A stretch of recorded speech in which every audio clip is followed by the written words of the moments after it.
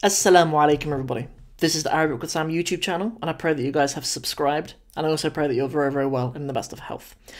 So, welcome to episode 2 in this little series that we're doing every Wednesday, where we just go over a little Arabic book. As we've said in many episodes, there are many resources out there for students to learn the Arabic language, and we just put together this little series to help you decipher which books will be useful for you and which ones will not, because there are literally thousands out there. And it's also difficult sometimes when you have a particular objective for learning Arabic, like you want to read a particular book, or you want to speak a particular dialect, or you want to propose to a particular girl, there are certain types of Arabic that you need and certain types of Arabic that you do not. So that's where we come in. That's going to be my job in this little series that we're doing every 5 p.m. every Wednesday, where we just go over another little book. So last week we covered the Chambers Arabic Vocabulary book. You can check that out. I'll put a link to it in the description, and you just go back in this playlist and have a look at it if you missed it. But without further ado, we're going to have a little look at the cornerstone of Arabic students' books for students who study Arabic who live here in the West. This is the Hans Wehr or Hans Wehr dictionary. This is probably one of the very first books that Arabic teachers recommend that their students buy very, very early in the course, and it was definitely the very first Arabic dictionary that I ever owned. Or probably the second, actually. But the first one when I started studying Arabic seriously. And, it is available in English, and it's available in German as well. And, yeah, so it's important to understand that it is only Arabic to English dictionary. A previous dictionary that I'd had was an English to Arabic and Arabic to English, but the Hans Wehr dictionary is only an Arabic to English, or the German one is an Arabic to German one.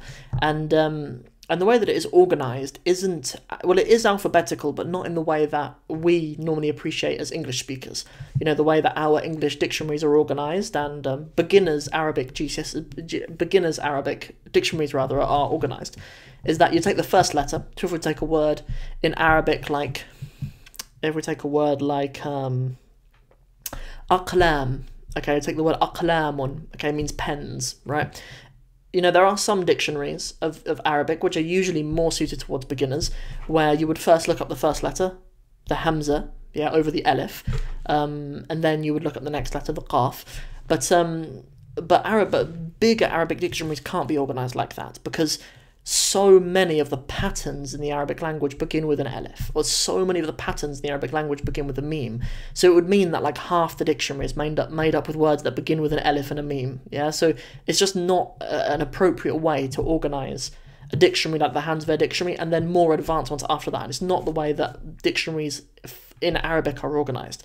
Like if you look at any of the big Arabic language dictionaries like Taj al-Arus, Lisan al-Arab, or even smaller ones like al-Misbah al-Munir, then those dictionaries are always organised in some way to do with the root letters rather than the alphabetical order of the word itself. So in the Hans Wehr dictionary, the first roots that you would see will be ones that begin with, where the root begins with alif. So you'll have words like ab and abada and abara and athala and ata, words like that, and ahada and athala. Yeah, so it's talking about the root letter rather than the actual Arabic word itself, right? It will always begin like that. And then out of that root word, it will kind of take out all of the different words and vocabulary and verbs from that root letter, right? And it is helpful to have a bit of an understanding of the Orientalist or the Western approach to learning the Arabic language when you're approaching it, because it utilises verb forms, for example. So if you're to have a verb like a root letter like sin, lam, and mim, yeah, first you would see the entry selima, yeah, the verb selima, like to have peace or to be peaceful. And then it'll have the Roman numerals for the different forms of verbs. And when we learn Arabic in a Western tradition, like I did, like at a Western university, you'll learn like form 1 is selima, form 2 is sallama, form 3 is salama, form 4 is aslama, form 5 is tasallama, form 6 would be tasalama, form 7 would be like insalama, form 8 would be istalama, form 9 doesn't exist for that verb. Some of those others don't exist for that verb either, but form 9 definitely wouldn't. And then form 10 is steslema, which does exist and is a verb. So that's how it would be organised. You'd have the Roman numerals for each of those. But people who study Arabic in more of a classical sense, or from like an Islamic perspective, or in the Arab world, probably wouldn't learn those. You just learn the pattern. Yeah, you just learn You just learn, you know, awzan al-af'al, you just learn the patterns of the verbs, right, rather than numbering them. But it is tailored towards people who learn Arabic in kind of a Western environment. So a lot of the vocabulary and the language and stuff in there is about that. So to expand on that, it is all literary Arabic, right? Like, there's nothing in dialects in here. It is all entirely Fusha. It is all entirely literary Arabic. Good, yeah. So out of every single root letter, you know, 3-letter root or 4-letter root, you know, you will have all of the entries for it. So all of the verbs and all of the nouns that are derived from those root letters, which makes it an amazing resource. You know, but it does require the skill that you students know how to derive the root letters out of certain words. So you do need a certain understanding of patterns, right? You need a certain understanding of what we call sarf, of like the patterns of words. So if you're to see a word like miftah, yeah, you could look at that and you could say, well, the meme on the beginning, a meme on the beginning is usually part of a pattern rather than the root letters, right? So we can probably say that isn't part of the root. The fa, I'd say it's part of the root, and the ta is probably. An alif is never a root letter. Okay, alif alone can never be a root letter. It can be with a hamza on it, like a hamza can be a root letter, but alif itself cannot be a root letter. So it can't be that, and then the ha on the end. So we'd have fa, ta, and ha, and then you'd look up fa, ta, ha in the dictionary if you wanted to understand that word. So to be able to deduce that and to be able to do that, you do need to have some appreciation of different patterns of words in the Arabic language. But yeah, but just as a side note, for students on the Arabic in 60 Steps program, you know how to do that. After about sort of step 8 or 9, you know how to do that anyway. So yeah, so it's a really good idea to get hold of one of these dictionaries, and it is important for students to have a dictionary as well as whatever course they're on, because most courses that I've ever encountered in my life sometimes just sneak in bits of new vocabulary here and there, and it's good for you to have your own means of you know, of finding out those new bits of vocab and stuff. So this was always within arm's reach of me throughout my entire degree, served me right up until the end of my degree. You know, you probably don't need a dictionary more advanced than this until you get to master's level Arabic, I would say. You know, for just degree level Arabic, for everything Arabic to English, this was fine. I mean, it was only after I graduated when I moved on to Arabic dictionaries.